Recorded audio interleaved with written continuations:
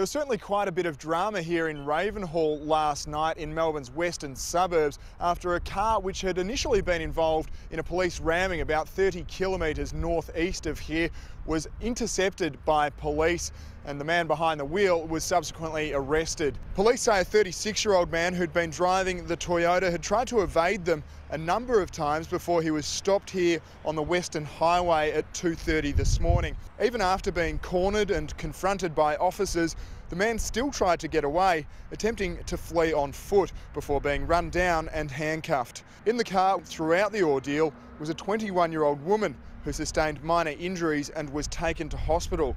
It's understood that that woman was known to the alleged offender, although police are investigating whether or not she may have been taken against her will, with initial phone calls to emergency services suggesting there may have been a kidnapping. Police are urging anybody with information to contact Crime Stoppers.